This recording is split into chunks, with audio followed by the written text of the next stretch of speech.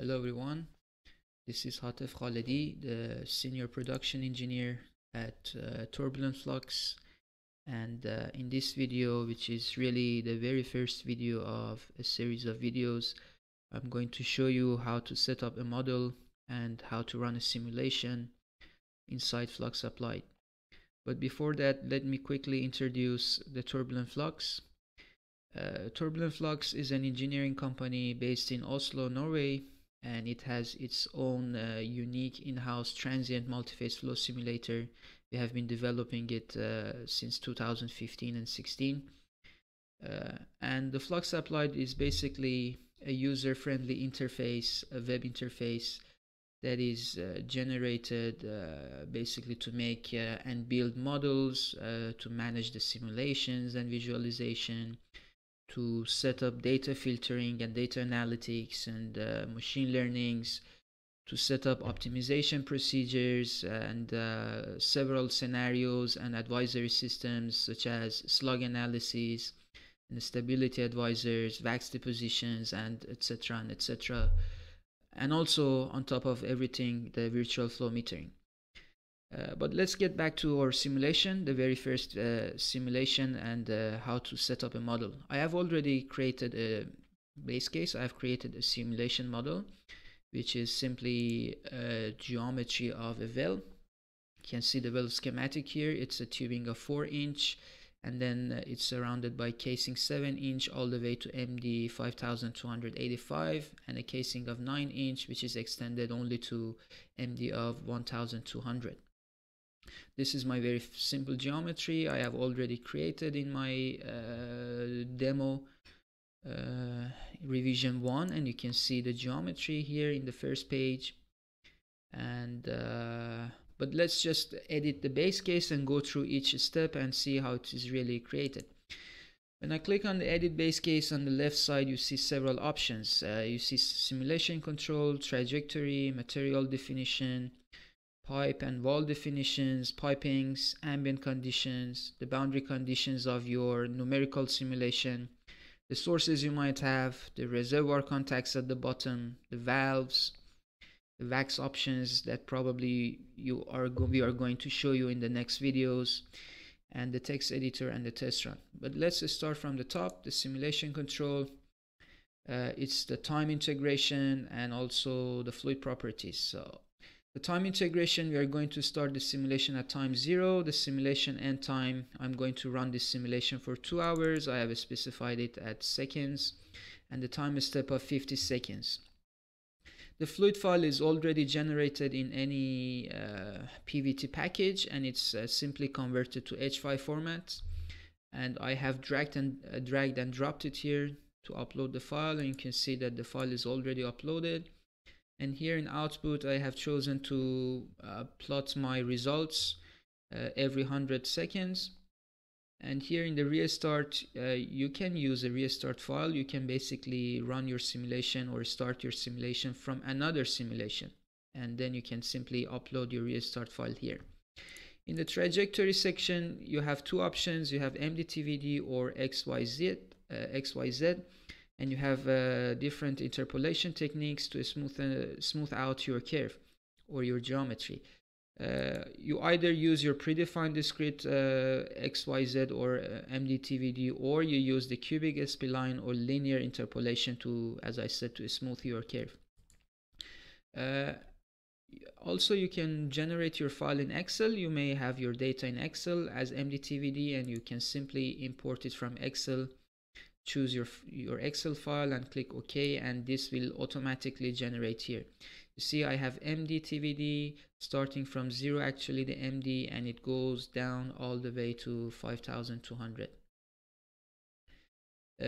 You see that my geometry has a horizontal part which resembles the X Christmas tree on the top, and then it's more or less vertical, and then in the shape that you see here in this picture. Then it comes the material definitions, which is mostly used for heat transfer calculation inside the FLUX Applied and the core technology. Of course, I have a pipe that is made of steel. It has its own conductivity and density and heat capacity, as you see. And then it comes the brine, which you may have between your casing and tubing, and also between the casings. Then you have formation, the reservoir property, the reservoir formation characteristic. You have its own conductivity, density, and heat capacity. And then probably you may have cement between your casings, or the other materials that you can find it in the library that you have already defined, or you can define it yourself. Then it comes the pipe definition.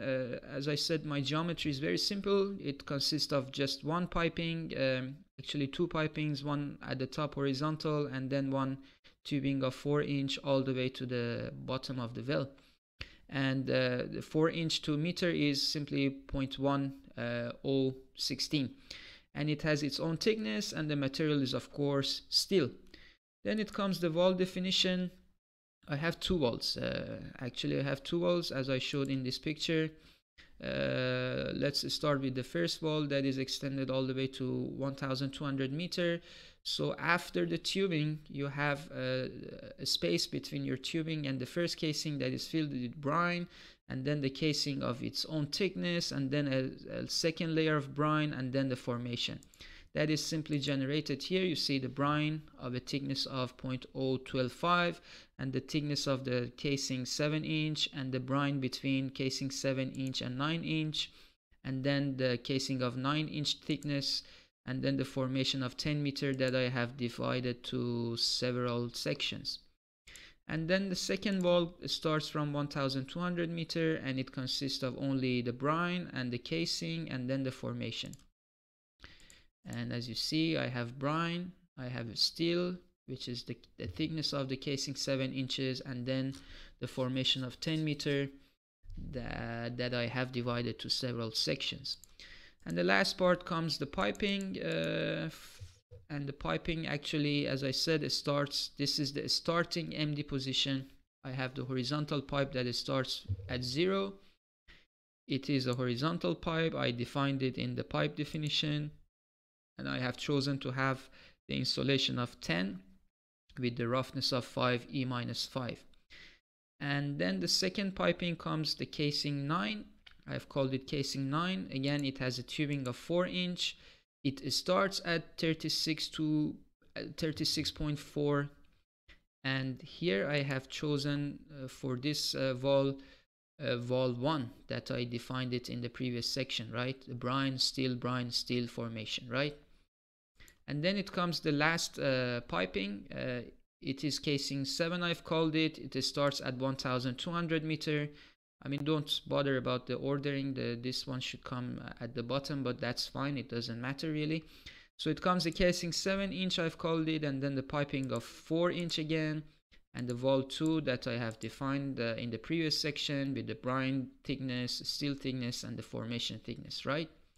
And the roughness of all is 0.00005 meter. Then the ambient condition is simply defined. I mean, my horizontal section is subject to the air with a temperature of 10 and the wind speed of 5. There is no water. This is an onshore well. And then it comes the formation temperature gradient. At TVD of 36.5, I have the temperature of 45. And then at 2410, I have the temperature of 100 degrees. That is simply the ambient gradient temperature. You can see it here as well. It's visualized here.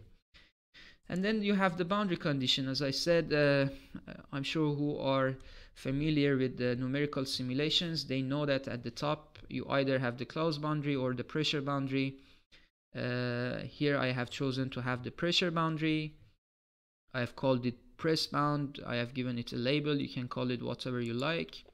And the pressure of this pressure boundary is 14 bar at time 0, and then the temperature of 301 Kelvin, and also the phase distribution of volume based standard condition with the phase distribution of gas. This is just for the backflow scenario when something happens and then you have a backflow at your boundary. this is just a numerical setup, and you specified phase distribution of gas 1. Again, those who have worked with other multi-phase flow simulator, they are familiar with this concept of the backflow in the pressure boundary and why you are really putting the gas to 1. And then you might have source. You might have, for example, I don't know, you can have the gas lift. You can specify a gas lift, a position, and again, the phase distribution, either the total mass flow or the volume-based source of gas or anything else. Let's talk about the gas lift scenario in the next videos. I mean, here we are not going to choose the source for this simulation. Then it comes the reservoir contacts. I have the reservoir contacts. You can either have a point flow or you can have a zone. For simplicity, I have chosen the point flow at MD of 5285. Isothermal and injection is on. And then it comes the reservoir conditions. You have the pressure of the reservoir, 230 bar. And also you have also the temperature of the reservoir, which is 370.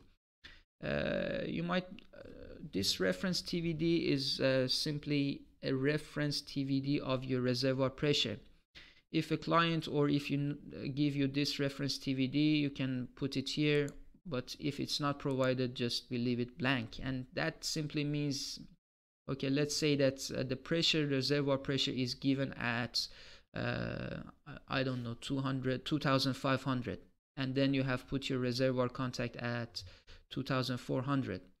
The way that the reservoir pressure is then calculated at a given position is just the interpolation of the pressure between these 2 points, and that is simply based on the static pressure of or the column of the pressure, the column of your fluid pressure in between these 2 points.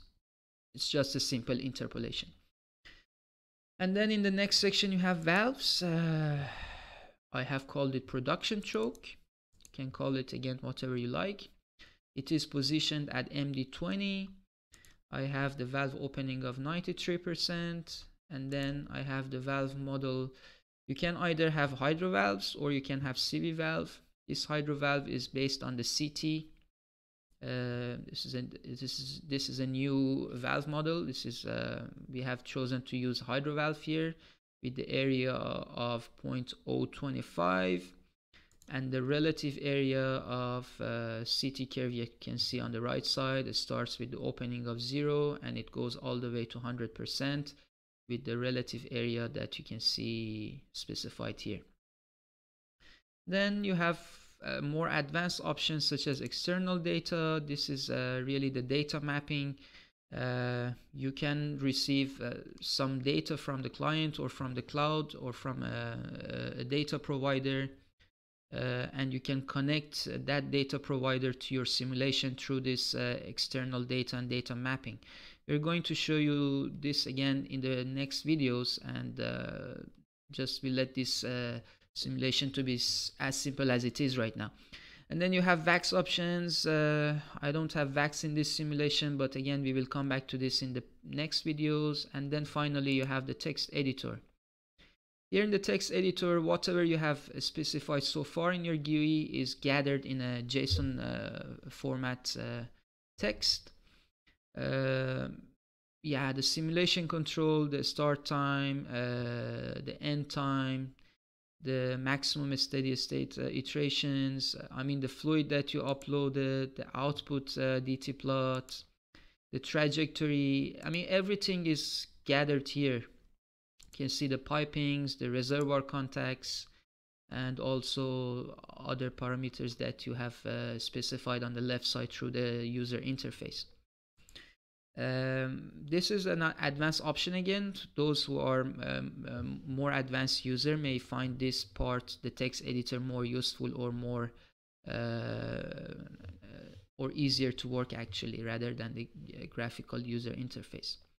And then finally it comes the run.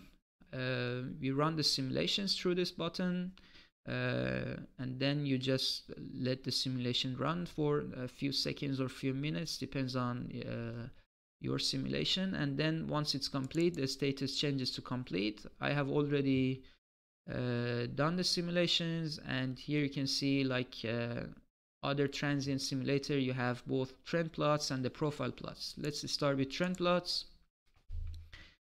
Under the trend, you have several parameters to visualize. You have the density of your tree face, you have the external inflow, which is the mass based flow, and it's either it can be your source or it can be your reservoir contacts production. You have the flow mixture density, you have the mass flow STC or the mass flow of each phase, you have the pressure, you have the temperature, you have the slug fraction, you have the velocity of each phase again, and also the volume flow, and you may have several other things that you can see in the more advanced options. But let's look at the volume flow STC of oil, for example, and see how much oil, for example, we have produced. This is position 0, this is at the bottom of the well, but you can see that once the simulation has reached a steady state, we are producing 8.14 e to the power minus 3 standard cubic meter per second of oil. You can plot the same for gas and water. You can plot other parameters as well. But let's look at the profile plot as well. Let's plot the pressure, for example. So you see that the geometry is shown by orange. You see it is the bottom of the well, and then it goes to the top, and then this horizontal section at the top. Then this is the time. Let's move it a little bit further to the right until it reaches the steady state, and you see the pressure of 225 bar at the reservoir position or the bottom of your well, and then going all the way to 14 bar to your pressure boundary. The same goes with temperature. You can plot your temperature as well, and you see that the temperature starts at 370 Kelvin and then it goes to 361. Yeah, I mean, that's it. That's how you set up your simulation. That's how you specify your trajectory, your material, your pipes, your ambient conditions, the boundaries, the sources and reservoir contacts, the valves, and that's how you really simulate and visualize your result. As I said, this was the first basic video. This was just to show you how our simulator runs a transient simulation, how we set up the model, and how we really run it. In the next videos, we will come back with more advanced scenarios. We will come back with more advanced setup of the virtual flow metering and many other things that we have developed inside the FLUX Applied. I hope you have enjoyed this video. Until next time.